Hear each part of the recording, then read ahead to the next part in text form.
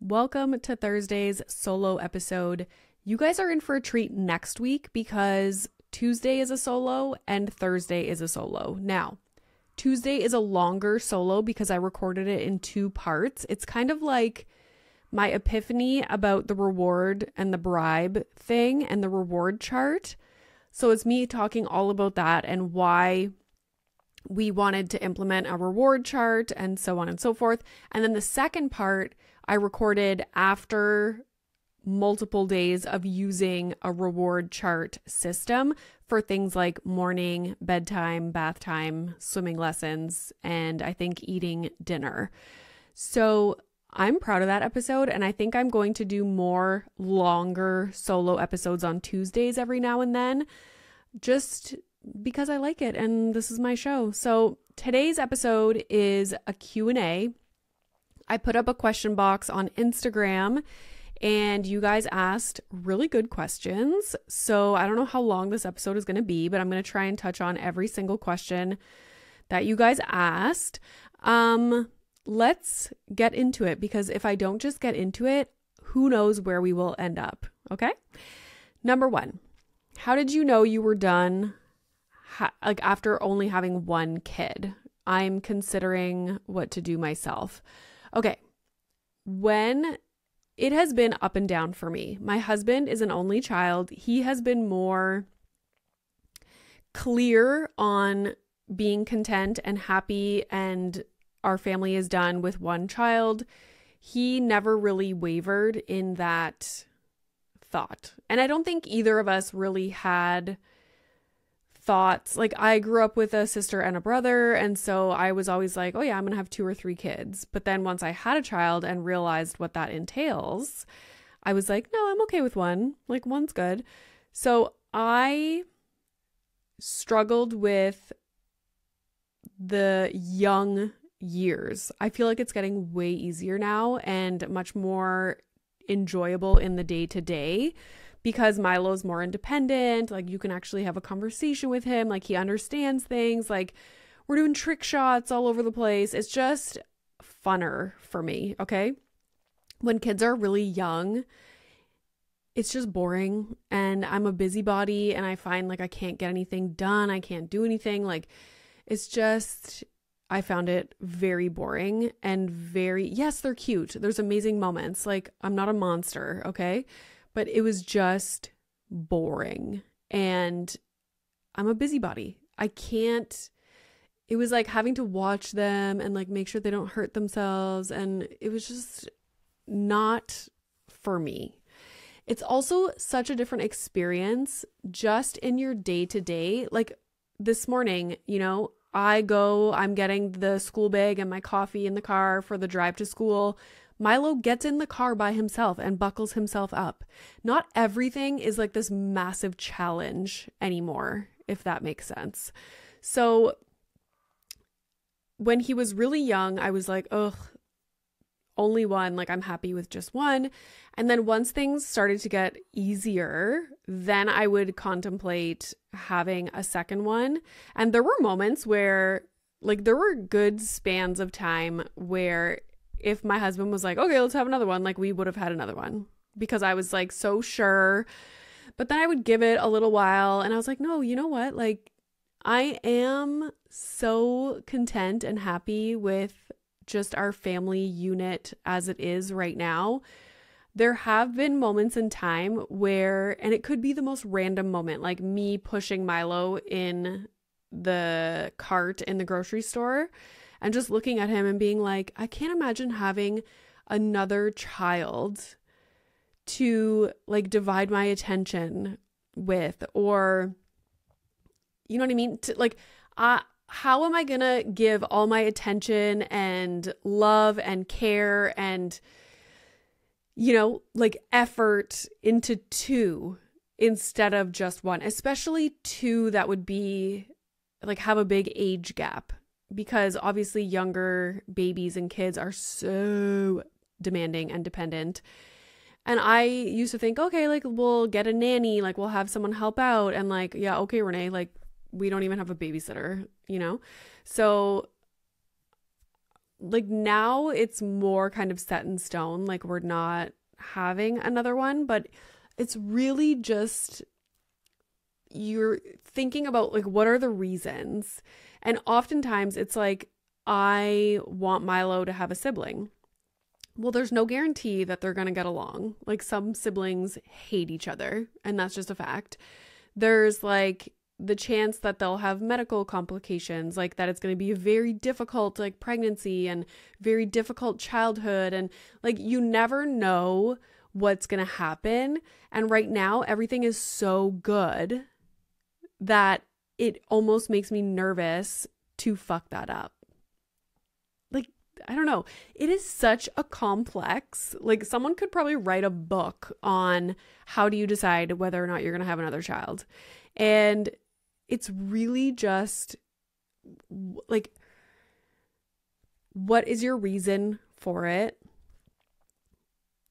Do you see your family having, like, do you not feel like your family's complete? Like everybody has their own experience in their family. Like I am so content and I love our day to day. I love our weekends. I love traveling with Milo. I love doing all the things and even like extracurricular activities. I can't imagine having a second child that we have to go do things for. And like we have one, and some people have like 5 kids and they're just like doing everything like all the time. Like I'm happy right now. Another thing, like my husband and I do everything together. Like we're the loser parents at swim lessons together when everyone else only has one parent there because the other parent's probably at home with other kids or at a different lesson or activity. My husband and I do everything together with Milo, like unless one of us has something that day. But for the most part, we do everything together. And I don't want that to change either. So I don't know. It's very complicated. And that one question took up a lot of time. Moving on. Did you ever figure out what to do with that space? I'm assuming you mean the big open space on our main floor that has no functional purpose whatsoever. My mama had the idea to put in a wall in behind the couch. There's already a bulkhead thing that sticks out there. So I think I want to extend that out, and then the couch will have a wall in behind it so you can hang pictures and the living room will be more cozy. Like right now, it's just like one massive main floor wide open. There's no structure to it. It's not functional. There's no built-in storage. I want built-in storage around the TV, mount the TV on the wall, a closet, like a big deep closet in the wall that we would put in behind the couch. And then, I don't know, make in front of the closet, maybe put like a round area rug with like a little table. Maybe I'll do my puzzles there. Like I don't know. Now that Milo's into trick shots, I was like, hey, we should put a ping pong table like in the front entrance right as soon as you walk in the door. But we knew that this was an issue with this house when we bought it. But we were like, whatever, we'll figure it out. We'll try and make it functional. So now we just actually have to do that. And we're not handy people. So we need people to do everything for us. But hopefully it's coming. In 2024, I would like to get the house set up to be functional, because some days, probably luteal phase days, I'm just so frustrated. If you don't have proper storage, it's a nightmare, especially when you have children, because there's just so many things. Somebody said, what is the status on the mini daily episodes you planned to do? Okay, something big is coming on my birthday, which is March 7th. So stay tuned for that. Is it daily episodes? Not so much daily episodes, but something similar. Stay tuned. I can't really tell you what it is, but I might have spilled the beans in an Insufferable episode, or like some episode. I swear to God, I talked about this on a microphone before, but maybe I didn't. Anyways, there's going to be a bunch of fun stuff in one spot coming soon. Advice on nighttime potty training. Okay, you have to listen to episode 317 with my husband. We did a full episode on potty training at night. and my husband's a urologist, if you didn't know that. So he goes into all the medical and physical, parts of why potty training at night takes longer than during the day. We talk about how we dealt with that. It is so informative. And the clips that I have posted from that episode, people have been like, wow, you just totally changed my entire perspective on potty training with my kid. So highly recommend. That's episode 317 with my husband. Somebody asked if I've tried Happy Juice before. No. They said it'll help with poop, sleep, and period issues. I've never even heard of it. Is this just an American thing? I will look it up though, but no, I have not tried it. And I feel like it's probably just an American thing because I've never heard of it. Somebody said, can you do a full video on everything you use for your makeup? I think I've done this before. Like I've made reels before. I will try and find it and repost it. I also think I have one of those, the like to know it things, like the platform where people can share all the products that they use and link clothes and stuff like that. I think I have a folder on my like to know it profile page of all the things, like all the makeup products that I use every single day. I'm a person that I'm never experimental with makeup. I do the exact same thing every single day. So I will look for that. Oh wait, did I miss something here? Let's see. Celeb crush. This is so interesting because I always say I love Shawn Mendes, but I don't think I love him in like a crush way. Maybe I do. I don't know. Like it's hard to think about. I love Ryan Reynolds. Love Ryan Reynolds. That is probably who I would say is my celeb crush. Like Shawn Mendes is super young and he's like a sensitive little Sally, and yeah, love Ryan Reynolds. I think he would be so fun to hang out with. Dream vacation. I talked about this on some episode, but I want to go to one of those places where you have the hut over the water. You always see it on TV and like celebrities go there.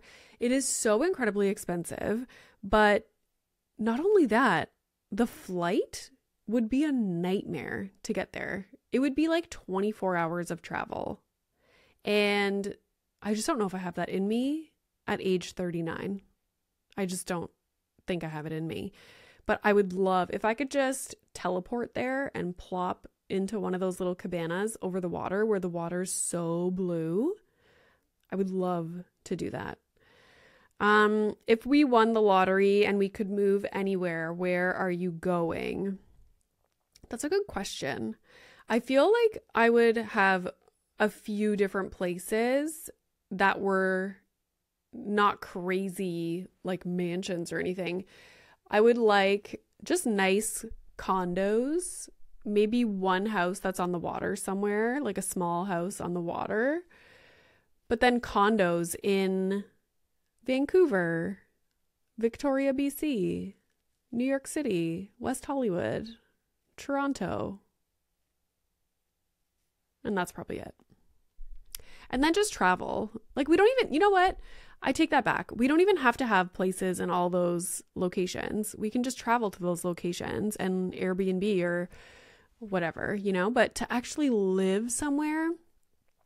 My most favorite place I've ever lived was Victoria, BC, but you're kind of secluded from, like, it's very difficult for people to come visit you. It's a pain in the ass for you to go places because you're on an island. But maybe Vancouver. It's a quick flight to LA. I like being near New York too, although I never go there because it's kind of chaos. But maybe Vancouver, I guess. Is that boring? Is that a boring answer? Let's see. Or maybe Verner. We'll go build a little house on my parents' property. Have you watched Letterkenny and Shoresy? We were just talking about Letterkenny the other day. We used to watch Letterkenny, all of them, and we stopped at some point. I don't know why. I feel like sometimes we get into shows, so we watch the seasons and then we catch up and then there's no new season to watch yet and then we forget about it. So we haven't watched it recently, and I don't think I've ever seen Shoresy, but yes, it is based in Sudbury. I think they also filmed most of Letterkenny in Sudbury as well, which is hilarious. Classic, just Canadian little shows, you know? Does your mamere really edit those videos she posts, or do you help? I do it, obviously. Every piece of content I have created for that account, I love creating them. It is so fun to gather footage and content from all our Harry Styles adventures and put it together in fun clips. Other than that, she does share just like concert footage and stuff from other accounts. But yeah, I love making those videos. Did your opinion on Taylor Swift change after the Grammys? Mine did a bit. You know what? I'm going to give her the benefit of the doubt and just assume, like, I imagine that it's extremely difficult to be Taylor Swift. Okay. I know people who are like, just like big influencers, and I'm like, oh my God, I don't know how you deal with, and like, it's a lot. Okay. And these are just like regular people. To be on the level that Taylor Swift is on, and just the bullshit that she has to deal with, and like knowing, not just thinking, but knowing that every single person is watching your every single move at every single moment is nuts. And not only that, but it's going to be recorded and put online, and then everyone's going to talk about it. Like, I get it. Okay. I didn't like a few things that she did at the Grammys. I thought it was like, eek, like it made me cringe a little bit. And that's fine. Like, I'm allowed to have opinions of things that people do, you know. Does it mean I don't like her? No. I'm just not blinded. Like, I can see black and no, I can see gray. Okay. So many people are like, worship certain celebrities, and it's like they can do no wrong. They will never say a bad word or like question something that they did. It's impossible to them. Like, no, only good, that's it. And anybody who even questions them, you're dead to me. Like, unfollow, I'm out of here. Like, you do not support women. What are you talking about? I just said announcing your album in that one moment was a little bit odd. What? But no, I'm tearing down women. Get over it, people. Oh my God. So it made me a little bit more like, oh, like, but again, it's the Grammys. It was like a huge deal. Like, she broke the record for number of times an artist has won Album of the Year. There's a lot going on. Like, the Super Bowl was coming up. She knows everybody is, I don't know. I can't imagine being in her position, but at the same time, I can still look at it at face value and be like, oh, that was odd. But yeah, I don't know. All I can say is I'm going to be keeping an eye out, you know, see what else happens in the future. But I really like Taylor Swift. Last night, I just wanted the Chiefs to win so that they could celebrate. I was like, oh, I don't want her to have a shitty night and like a grumpy ass, you know, boyfriend. I want them. Woo!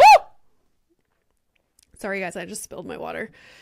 I wanted them to have fun and be able to celebrate, and then him go on the Eras tour, and you know what I mean? Like, I just want good things. But it was still odd that she announced her album and was like, I'm going to go backstage and post the album cover. Like, okay. Whatever, guys.